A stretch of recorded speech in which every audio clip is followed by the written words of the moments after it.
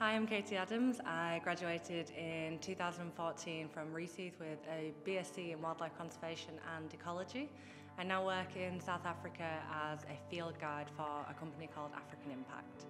Reaseheath opened up doors for me that I really wasn't expecting. It was 3 years of really hard work, but probably 3 years of the best years of my life. They opened doors for me that I never thought I would get through.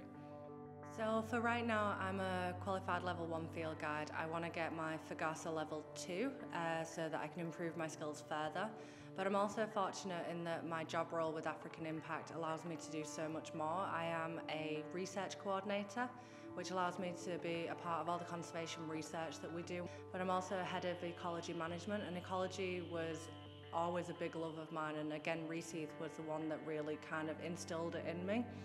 And one day, probably within the next 5 years, I'd like to go into ecology management on a much bigger reserve, on a bigger scale. It was really a combination for me, not just the study tours and the academic side, but I had a lot of help from the lecturers and stuff, because you're not just a number. Like, they look at you on a personal level and what it is that you want to achieve in life as well, and they really push you for it. They encourage you and instill really good kind of values and ideas about how to get there and how you can help yourself. Be prepared to work hard. It's not a glamorous job.